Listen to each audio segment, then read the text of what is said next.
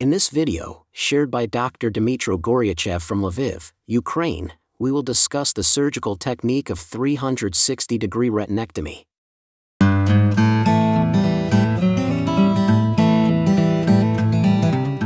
This is the case of a patient with chronic rhegmatogenous retinal detachment, where limited retinal mobility can be observed during core vitrectomy due to the presence of PVR.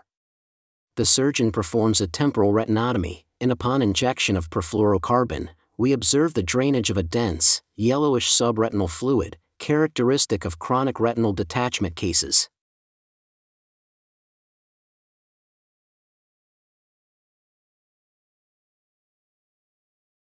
Next, using forceps, areas of PVR are removed. However, due to the chronic nature of the condition and limited retinal mobility caused by anterior PVR in all four quadrants, the surgeon decides to perform a 360-degree retinectomy.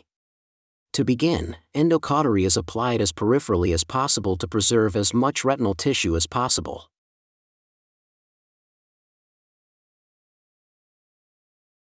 All retinal tissue anterior to the planned retinectomy is removed to avoid ischemic complications. Endodiathermy is essential to prevent bleeding during the retinectomy.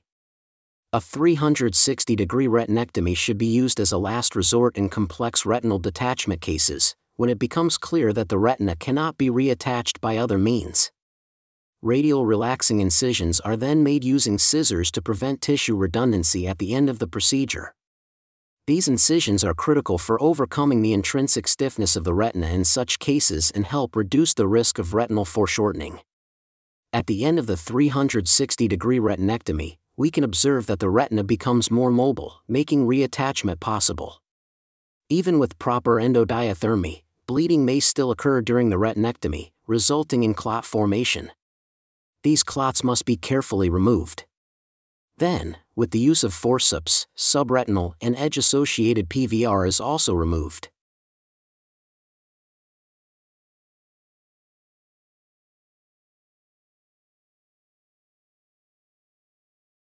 The use of perfluorocarbon is crucial at this stage and should be added cautiously to create a single bubble and avoid displacement into the subretinal space.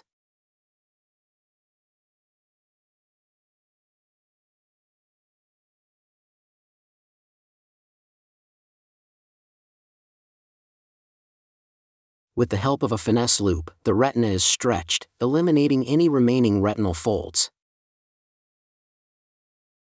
Endolaser is then applied along the entire extent of the retinectomy, ensuring at least 3 rows of 360-degree laser.